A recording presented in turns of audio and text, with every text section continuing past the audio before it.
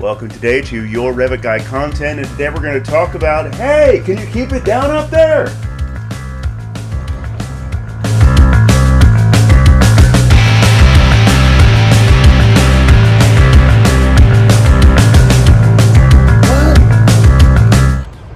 Hey man, I'm just trying to relax up here on the roof.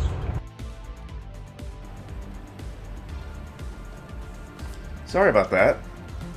Today we're going to be talking about roofs in the Revit software and the ability to stack material on top of each other, making different roof types with different materials and thicknesses that add up to the total thickness of the structure of the roof, as well as membranes, topping, and roof structure. Let's take a look at it together. On the left side, you can see a number of completed roof designs that were generated beforehand. If we look at that in a 3D view, you can see that each of those have different roof connections and conditions. We'll create the majority of these over here. So these are all just one level wall outlines that will add a roof on top of each one at level 2 height. Go to the Architecture tab, Build Panel, Roof drop-down list, and choose Roof by Footprint. It will always ask you which level you want to associate the roof height with. You'll choose the most appropriate level height. So I'm going to choose level 2, click yes, and then it opens up your Modified Create Roof by Footprint tab where you have all of your normal draw tools, and you'll use boundary line outlines to generate the roof profile. You also have a slope arrow that you can use to generate other conditions that we'll look at. I'm going to use the rectangle tool at this point and then go into the options bar below, and you have choices for define slope, which is a checkbox on and off, an offset distance, and a radial angle at each. In the properties drop down list, I have a couple of options in this project for different choices. We'll look at the design of that in a moment. I'm going to leave it as this 12-inch thickness, and the base level height is currently level 2, and I'm going to set a base offset from level actually to -2 feet. I'll show you what that means in a moment. Then I'm going to come over to this roof condition and then draw a rectangle from corner to corner, and then click the green check mark to finish and tilt up 3D. So what that does is it creates a flat roof condition, and because I've inset the roof inside of the walls and dropped it below the wall height, it's creating a parapet condition where the roof is lower and the walls extrude up above that, creating a parapet height above that condition. So this is a very useful roof type, primarily for commercial and industrial conditions. The next roof types we look at are usually more affiliated with single-family and multi-family residential condition, but any types can be used in any location depending on your design need. Next, we'll look at this hipped roof design, which is just a 4-way hipped roof condition where all of these slopes are the exact same size. Top-down view.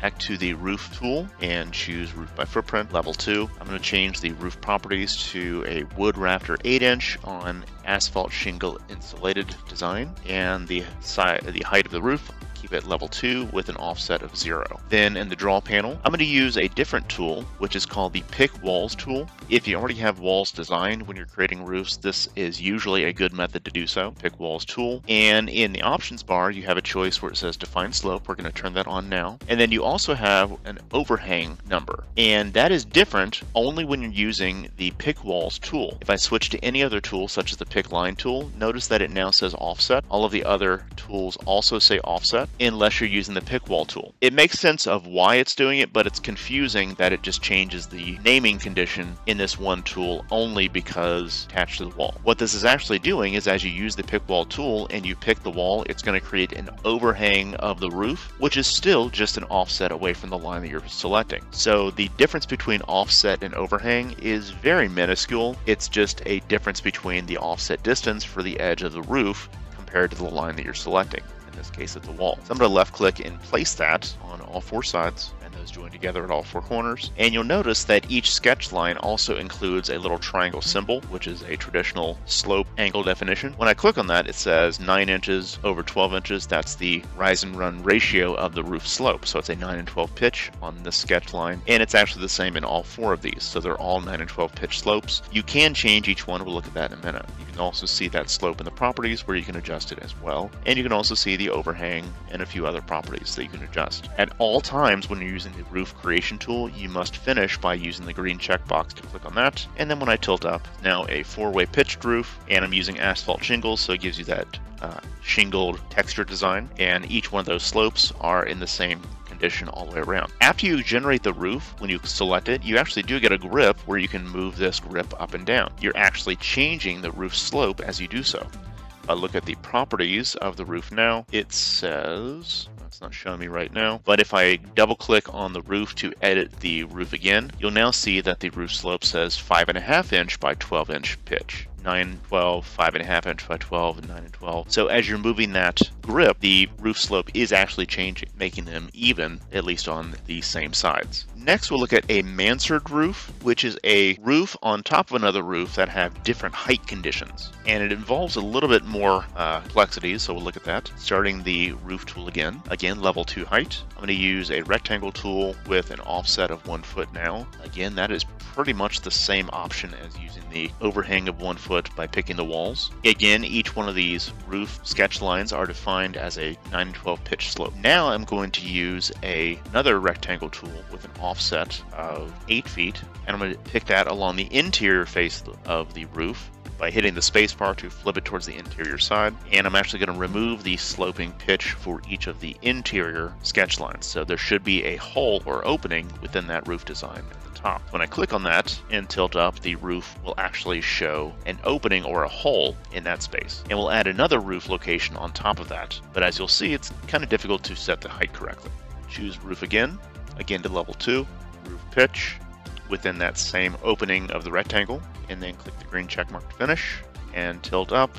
And as you can see, the roof inside of the other roof is actually lower than the one next to it. So we need to adjust that, and one way to do so is to change the base height so that it's actually above the roof so we can select it more easily. So I'm going to set that to 10 feet. Now that I can see the edge of the roof, I'm going to use the Align tool under the Modify tab, Modify panel, Align tool. AL is a shortcut key for that. And I use that by hovering over this lower roof section, and I need to hit the tab key a number of times until I get only a single line for the top line of the upper roof section for the start of the alignment. Left click, and then do the same thing with the upper roof above, making sure to select the top line of the, again, make sure I get a single line there, and left click, and then it joins those two roof segments together.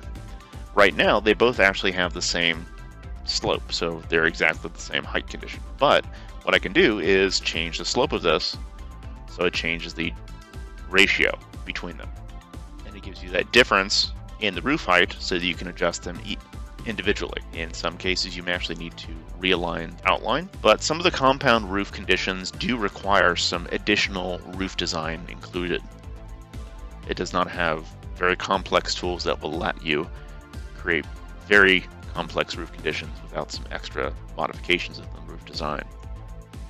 Next, we'll create a single shed roof, which is just a one-dimensional roof slope going from one side to the other, which you can do in two methods actually. I'll show you both.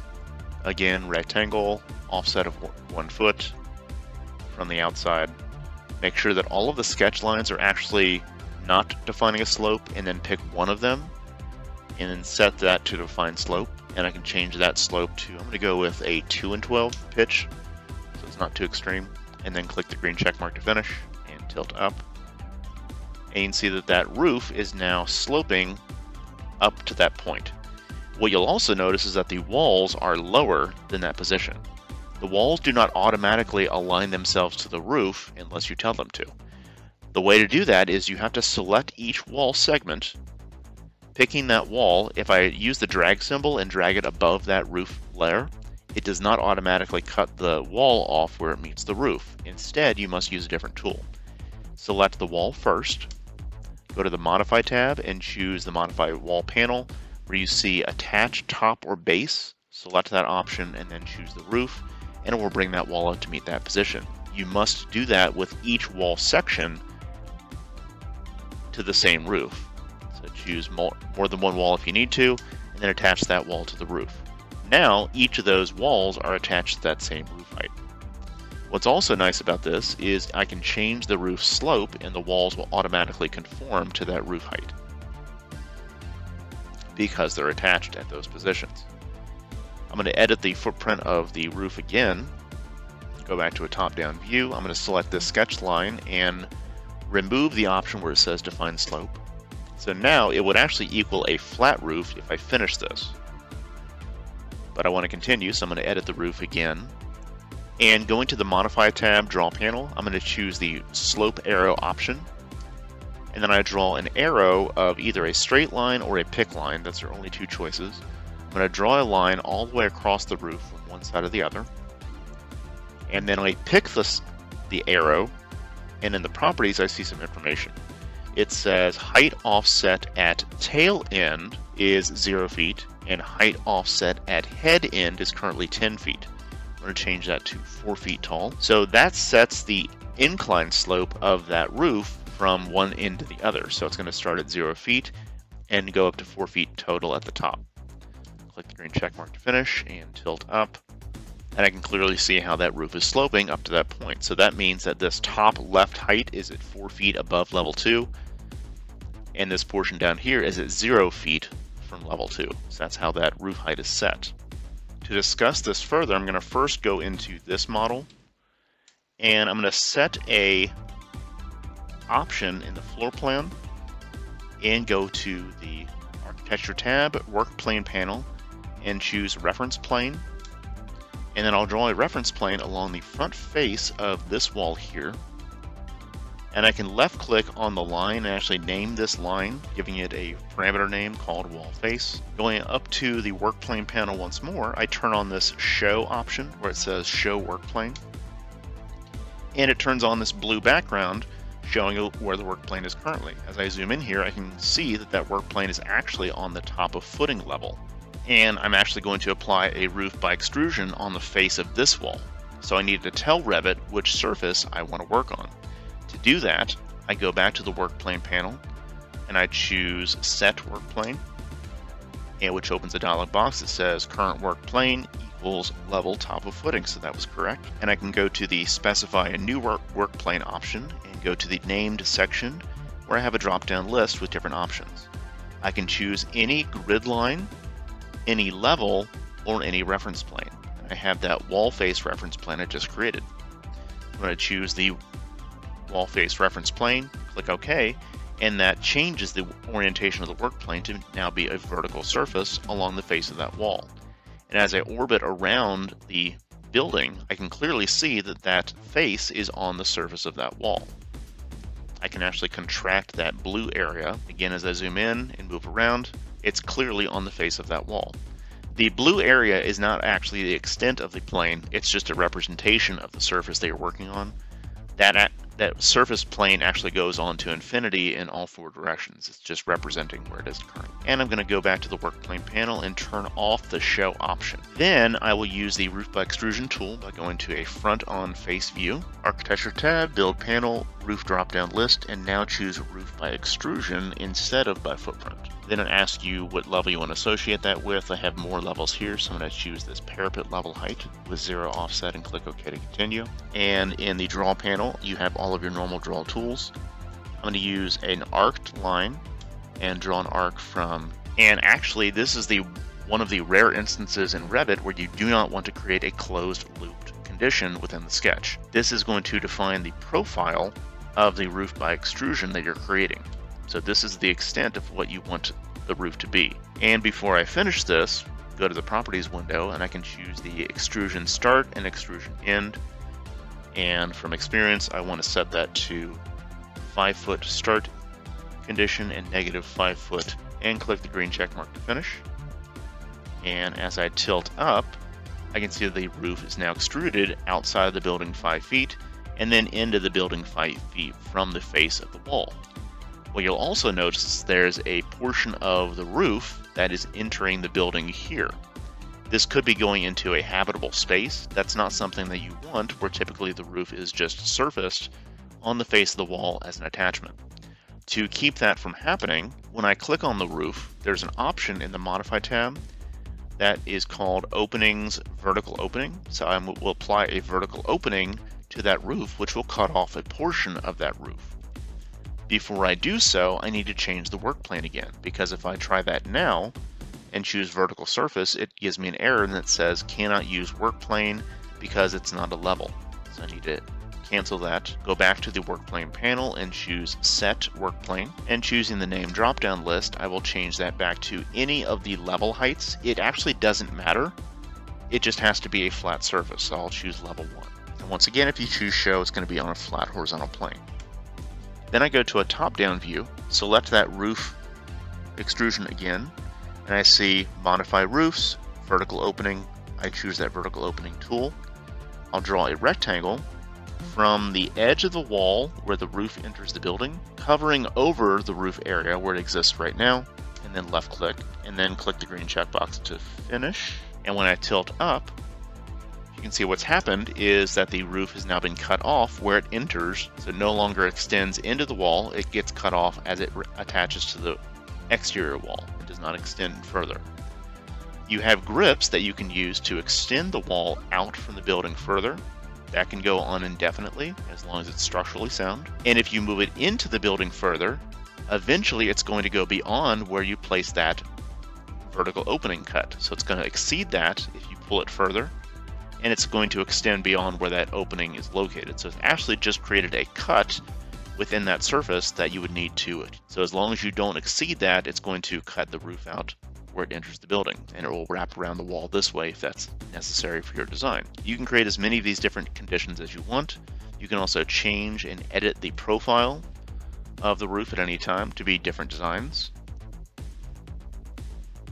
And you can change that as many times as you want to, creating some very complex conditions. We'll be employing the same situation with these walls to create this type of roof condition. Coming over here, I'm going to select this wall surface and actually isolate those walls by going to temporary hide and isolate and isolating elements. I'm going to set the work plane. You have another option within the work plane panel. Instead of choosing a named work plane, you can choose pick a plane. Click on that and choose OK, and it lets you pick a surface. I'm going to pick the surface of this wall here. That becomes the new work plane. So when I click show, it is clearly on that surface. Then I'll go to a straight on view, and I'll now choose the roof by extrusion, set to level 2 height, and I'm going to draw an arc from one side to the other at some radius, and then click the green checkbox to finish. And I note that it extends into the building slightly without an overhang, so I can actually select that, and I could offset that slightly, or you can extend the edge of the sketch line out further. But I'm actually going to offset that to the outside and tilt back up. I can see that the roof extrusion was created there. So I want to go to a top-down view and then change the extent of this to the end of the wall and a little bit more. I could be more precise about this, but not for example is not necessary. So now when I tilt up or look around, it looks like a barrel vault roof. Again, all of the walls are not automatically conditioning to the height of the roof. So I'm going to select all 4 walls and attached to roof, picking those, and now they're matched up to that height. Roof is extended over that wall. Will they be attached? Otherwise they'll drop down. Next, I'll select this section of walls and isolate those and set the work plane onto this surface, a straight on view by extrusion level 2. I'm also going to create some sketch lines in this, so I'll start in the very center line of this roof, actually this wall, go up 10 feet, and I'll come over at some angle and then back down at another angle. And I'll extend slightly over more. And then I mirror this to the other side, so it creates a mandrel roof condition. I delete the center line, again, a single sketch line following this whole profile. Click the green checkbox to finish, tilt up to the top, and then use the extension to stretch the roof from one side to the other, and creates that roof type here. Kind of a barn roof, or again, you still have to select the walls at all times and attach them to the roof. And you can always edit the sketch of the roof by selecting the roof and edit profile. You can change the roof's profile design, and the walls will automatically follow that profile as more of a church or steeple type roof design. You can even make it inverted if you wish. You can make as many contoured conditions within that roof. A couple of ways to do that as well. Always have to remember to set your work plane back to a horizontal plane surface as you've changed it for other purposes. Roof by footprint, and I'll create a gable end on the front and back sides, and on the left and right side I'll change those to something different. So 6 and 12 on one side, 9 and 12 on the other. Click the green check mark to finish and tilt up, and it looks something like this. So it's 2A pitched roof where you have gable ends on both sides. So that's one method of doing this. And of course you can still select the roof and then change the height of the roof as well. Another one is to select the roof again, delete all of the slope design, and then using slope arrows, you can actually employ more than one sloping arrow from one side to the other, where you have one side that is set up to, let's go with 4 feet on this side, and then up to 8 feet on the other side. And it will match up those roofs wherever that peak needs to exist, looking something like this. Even though that I move the arrows beyond where that peak is located, the height of the head end is going to dictate where the peak of that roof, controlled by the location of the arrows, it will extend indefinitely until it meets that appropriate height. Next, I'll create this connected valleyed roof condition where you have two roofs side by side, and you can actually join them together even though they were created separately.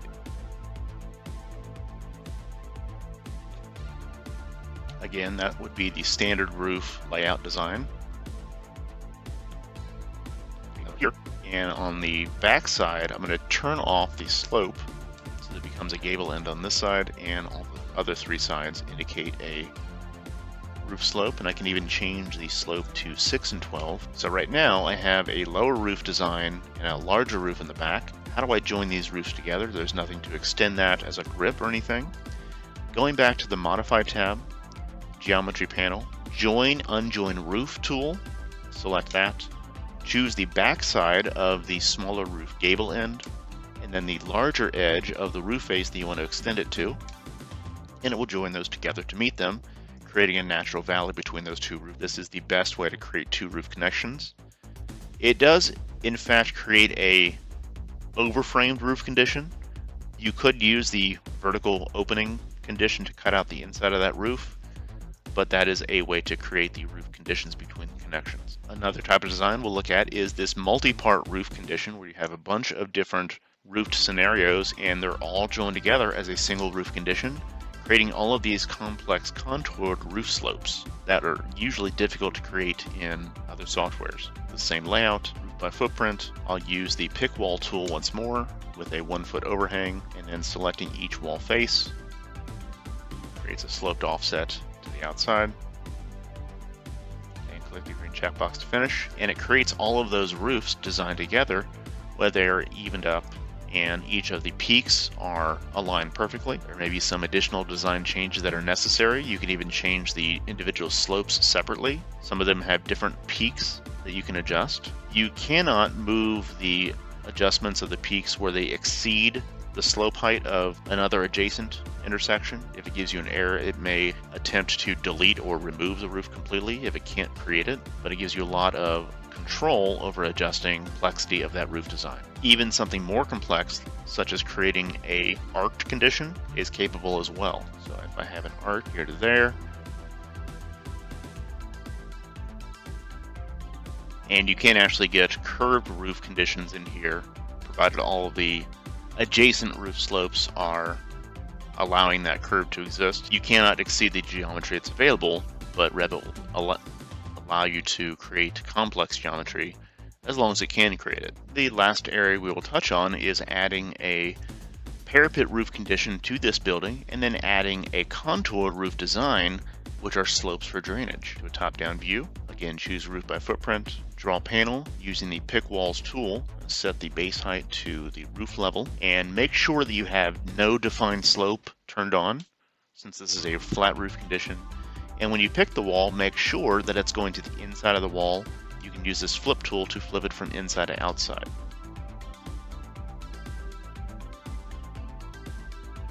That now gives you a currently flat roof design with a parapet wall above that. Then select the roof itself, and you'll go to the Modify Roofs tab, and you have a shape editing panel where you have the ability to add points, split lines, and then modify sub-elements. Choosing the Modify Sub-Elements will turn a separate sub-condition on where it turns all of the content behind what you've selected into a grayed out mode, and the roof that I've just selected now has a green dashed outline with green nodes at each vertex corner. Go to a top-down view, and I want to add split lines to various points and add individual points in the center of each section. And with each point and each line, you can actually change the elevation height for them. I'm going to change that relative to the current level 5, so that's dropping it down 4 inches to create a roof drain slope 4 inches down from each peak. And then once you finish that, it will have created all of those three-dimensional contours for you. Now, after all of the contours are created, you can select the roof, and again, all of these slopes for the roof have been depressed along each section. The higher portions of the roof will become a cricket, and then the lower portions will become a portion for drainage. Next, we're going to talk more about roof materials. Selecting this roof here, looking at the properties, there are a couple of options in the drop-down list, and then we'll go to the edit type properties. The most important part about the type properties for the roof is the structure, and choosing edit will open up the edit assembly dialog box. In the lower left-hand corner, choose preview, and you can preview this roof in a section. On the right-hand side are all of the materials that make up this roof's construction. Layer 1 is a finished layer of asphalt shingle material of 1/4 inch thickness. Then there is a substrate layer of plywood sheathing of 5/8 inch thick. Then there is a structural wood joist rafter of 7.5 inches that you can define here. You can move the materials up and down the list, so I can move the rafter to the outside of the roof condition. The structural portion of the materials should always exist within this core boundary layer between currently layers 2 and 5. You can also insert new layers as needed. You can delete layers, and you can change their function from structure, substrate, thermal air layer, finish, or membrane layer. You can change the thickness to any thickness type that you want. You can also change the material. Choosing material, click this ... opens up the Revit materials browser, and you have a very extensive list of materials that you can choose from. You can search for different materials. So you can search for something like, say, concrete, and you have concrete cast in place, precast concrete, and at the bottom you also have this materials library that you can expand up, and you have another section called AEC materials. These materials are not currently loaded into your project, but are available to load from a pre-existing library of materials that get installed with the Revit software. So from here, you can choose different types of materials, such as terrazzo flooring. And if you like this material and you want to use it in your project, selecting that row and then choose this up arrow adds the material to your document. Then you can choose to use this material within any surface that you want, including walls, floors, roofs, and ceilings, creating different layers of structure, building up those material thicknesses as needed. The layer thicknesses, again, all add up to a total thickness height of currently 8 foot 8 and 3/8 inches is the total thickness of this roof height. The top of the roof is the top of the roof height as according to the level height, and the bottom of the roof just lists underneath that at whatever the depth is set to. You can actually see this material when you go into an elevation or a section view. So if I go into a elevation view, this is a side elevation view of that roof on a building. So you can see the bottom of the rafter, the plywood sheathing, and the asphalt shingles on top of that. If you cut a section through that roof, you can see the same thing. So it actually does impart information into the materials that you're building for. And if you run a material takeoff, you can get accurate information of where all of the materials and square footage of these materials are existing. That also occurs within the wall construction. Finally, we will look at adding additional features on top of the existing roof areas, specifically on the edges, including a fascia and gutter. Going to the Architecture tab, Build Panel, Roof drop-down list, you have roof soffit, roof fascia, and roof gutter. I'm going to choose roof fascia initially, and then from the drop-down list I have fascias of different sizes. I'm going to choose a 1x6 flat fascia, and then come over to this roof area and then click the top portion of the roof, and it places that fascia along that surface. Now the length or the height of the fascia will be dictated by the type of profile that you're using on that fascia, in this case a 1x6, and simply selecting that material, you can use different drop-down list options. I can change it to a 1x8, 1x12, depending on what your needs are. Those can also have a material type applied to it. Right now I'm using a clad white material. I can change that to any material I want, including carpet or concrete. It just depends on what you want to use that for. Again, you can add the materials from below as well. The profiles are loaded from this area. You can load additional profiles from the Revit Families library, and you can define your own custom profile families. In addition, you can also add a gutter to the surface. This is a 5" by 5" gutter profile. Edit type, this also uses a gutter profile separate. You have all these different other sizes to choose from as well. I'm going to change the material. And just like with the fascia, you apply this by selecting the top of the fascia, and it adds the extrusion of the gutter around each face, very quickly adding an entire gutter system onto your roof construction.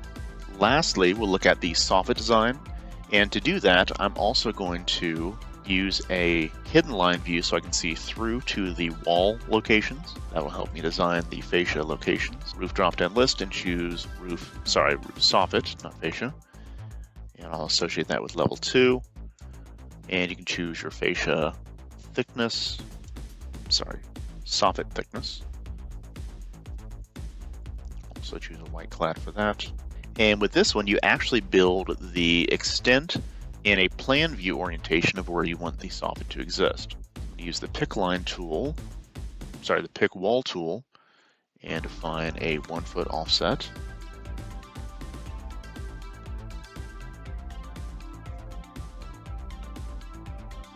And then remove the 1 foot offset and also apply another face along the surface of the wall. Drawing an interior line to define the other side of the soffit as well.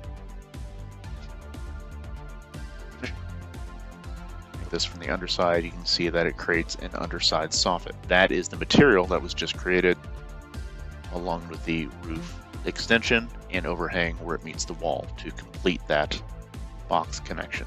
Thank you for joining us for this session of Your Revit Guy content, where we talk about roofs in the Revit software and help you to stay on top of the competition. This channel is sponsored by Imaginet Technologies. With over 20 years of experience and more than 100 industry experts, Imaginet is well equipped to assist with any needs for software, training, implementation, including Productivity Now, a video training resource for many types of industry-leading software. Check out the available licensing packages at Imaginet.com.